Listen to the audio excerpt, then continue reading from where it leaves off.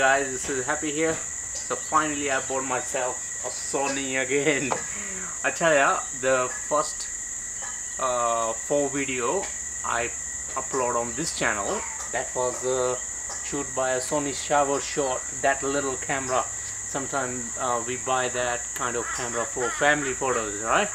So I had that camera for probably 4 years.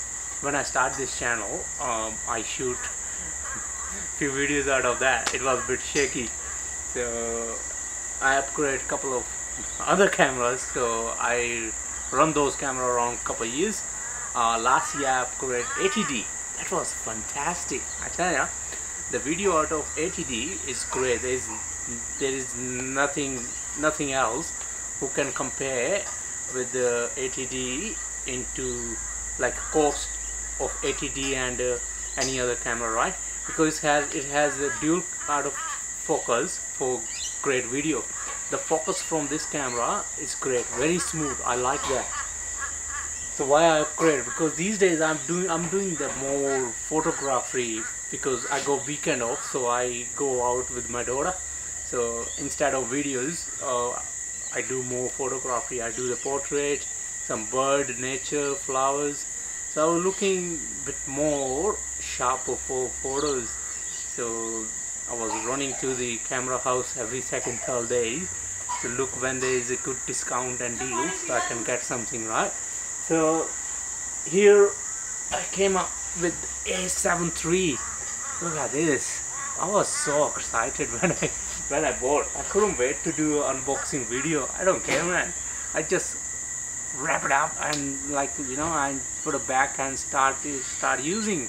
How it feels great. Couple of things I don't like it, but it doesn't matter, you know, it's not gonna break the deal, right? And it has 4K, got a really high resolution, high quality photo in it, and in the raw file I got probably 47 megabyte MB frame out of that, and we can crop those photos according to our need, right?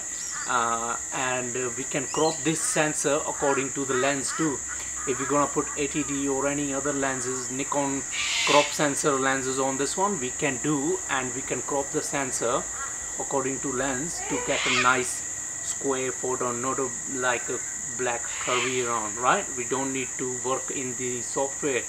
It does in here in the camera. So to change other brands lenses on this one, because this is the E-mount, so we have to buy a small adapter. You can talk to your camera house wherever you buy the camera stuff or online, so we can swap the lenses, but the other lenses have a small issue with the focus. So anyway, if you're gonna use manually for filmmaking, great, go for it. And I used 3 days, 4 days this camera. I'm absolutely loving it, right? And we're gonna upgrade new videos out of these. Right now I'm shooting with the ATD. What am I gonna do with the ATD? I'm gonna keep it. I love this one. So for the more photos and things, this is there is nothing more than this. You can buy another camera. It's called A9, big brother out of this one. What that camera does, if you're gonna do high-end photos for the birds, high moving birds, right?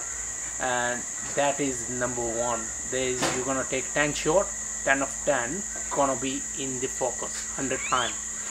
Probably 7 or 8 out of 10 is gonna be in the focus out of this one. ATD, probably 10 shots, you will get probably 1 or 2 shot in the focus. So that is the reason I upgraded this one. And the raw file in the ATD with the photos, probably I was taking 7 megabit.